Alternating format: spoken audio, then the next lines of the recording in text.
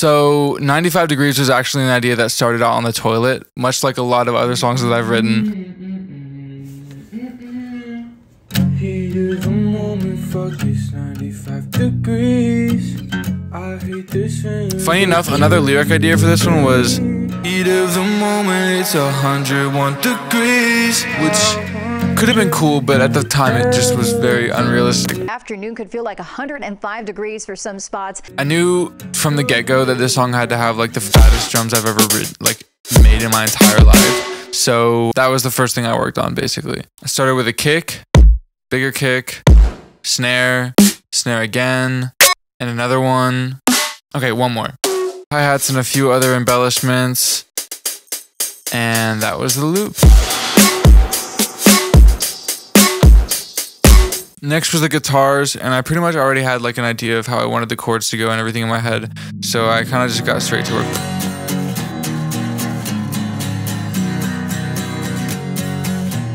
Electric guitar.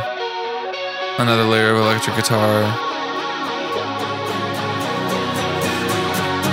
Then of course there was this pad under all the other guitars that has like the crunchiest chords ever known to man. As far as the bass goes, I kept it pretty simple with this sub I found on Serum. And while we're on bass, I also added this like subtle bass impact on each kick to give it a little bit more oomph. And then to sort of finish the instrumental off, there's this like little synth lead line on the top that sort of replicates the same melody in the hook. It's just like... And besides that, I really didn't do a lot of crazy stuff effects-wise, but there are a few moments worth mentioning, like this that plays at the beginning of each chorus. Or the, that's tucked down pretty low in the second verse.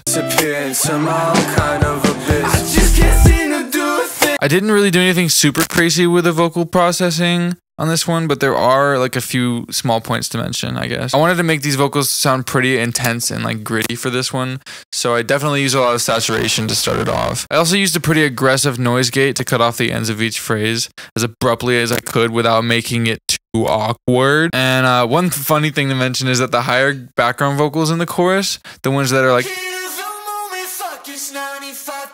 I actually didn't record those at the pitch of the song. They were recorded like 3 keys lower or something like that. I might not have to say this, but unlike other singers, I don't have the vocal range of Bruno Mars, and I can't really hit those high notes. But this is what those vocals sounded like when I originally recorded them.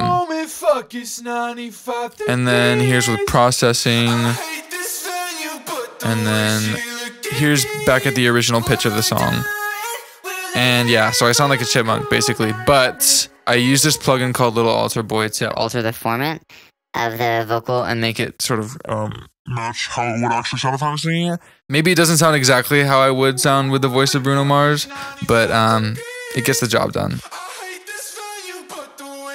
And I guess one last thing to mention with the vocals is this one little funny, and I just thought it was funny because the sensor that plays on the is actually in the same key as the song, so it kind of just like adds a little nice fill into the next line. Her name ain't Georgia, but she's got my favorite peaches. And that's pretty much it. Other than that, I think the whole song was about done in like 1 or 2 days. Patting myself on the back for this one. This is the first song I've ever released that was fully written, recorded, produced, mixed, and mastered by me, which is a pretty cool feeling. So I guess I just hope you guys like it as much as I do. Thanks for watching. 95 Degrees is out now everywhere. Go listen to it. Thank you. Okay, bye. My lips till it hurts, staying up to the crack of dawn, but I still got work in the morning. She says I'm so immature, I bite my tongue cause I can't think of